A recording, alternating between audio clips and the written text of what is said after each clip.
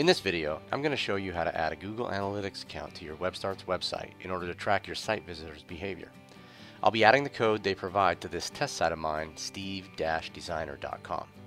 Let's start by going to google.com/analytics. I've got that open here. From here, you'll click the sign in link located here in the upper right hand corner, followed by the Google Analytics tab from the options provided. Now, if you already have a Google Analytics account, then you'll likely be taken directly to it from here. If not, you'll need to follow the steps to create one. It's important to note here that you must have a Google account to associate the Analytics account with. This is true for any product or service that Google provides. Chances are you already have a Google account, but if not, make sure to create one now. Since I don't have an Analytics account set up yet, I'll need to click the sign up button to get started. And I'll do that now. And you just need to follow the steps to create the account. This is a website, not a mobile app, so I want to leave this as website. Account name, I'm going to name it something relevant to my domain name, because there may be multiple sites that I'm managing, and this is something that is obviously a unique identifier. Website name, same thing. URL, of course, the same thing. We'll add a www in there.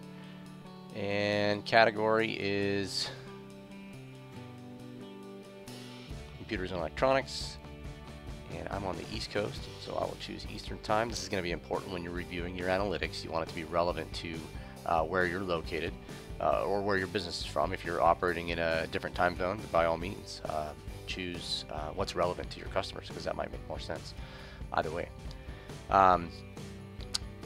Data sharing, you can leave this checked, you can uncheck it, completely up to you. I'd suggest you read through those.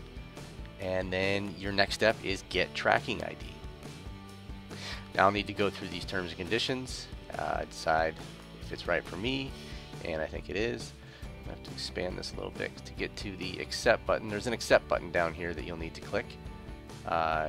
Click I accept or do not accept. I accept. Now here I'm taken directly to the page where I can grab the code I need and add it to my website.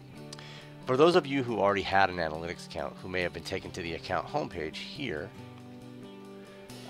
you can access the tracking code page at any time by clicking admin, followed by tracking info, and then tracking code, and you'll be taken directly to the same spot. Now the first panel you'll see here is just some basic information about the analytics account and how to best use the code. This video is by no means a complete tutorial on how to use analytics, as that would require a much longer video to be sure. Feel free to read through these analytics education banners as they refer to them now or at any time in the future by looking for the graduation cap here and toggling it on and off. You can see that I can turn that on and off. You'll find that all over the account, and it's going to provide you with relevant information about how to best manage that page. For now, I'm going to go ahead and shut that off, and we'll go down here to grab the code. Here's the code listed in the website tracking. It's just some basic JavaScript code. I will start by selecting it all and then copying it to my clipboard. Now that I have the code copied to my clipboard, I will go back to my WebStarts account and I will click Edit Website. Now I'm going to want to add this to each and every page that I wish to track in my site, as adding it to just one page will only track that page. We'll start by adding it to the home page by clicking Add, scroll down to Embed HTML code, click on that, and then paste the code that you have copied from your analytics account to the window provided and click OK. And that little snippet that you've added will be represented by a transparent box on the page. Where you place this is not relevant and won't matter in terms of tracking the page. However, if I were to place this, say, over this button, over a video, over my menu, anything that's clickable will no longer be clickable because it'll be covered by this box. So just make sure you're aware of that when you're placing it, because that will affect the usability of the website. Once it's added, I will save the page. I will view the page. Now that, by having the code on there, now you can see that this, obviously there's no interaction with that box, but adding the code on the page will have triggered an event I should be able to go back to my account and see that event. Now, it's important that you understand that this isn't real time. The stuff that you're tracking on your website is being recorded by Google, but they're not necessarily going to report that right away. So it might take a few minutes to see that.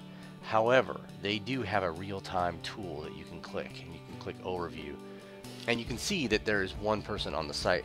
In fact, you can see it even down to the second how long that's been open. So this is a pretty cool tool that gives you some real-time stats. However, it's not really that accurate in terms of where they're at and what they're doing. The behavior overview is actually going to give you the real accurate data over a longer period of time. So this is what you're going to use this in the real time.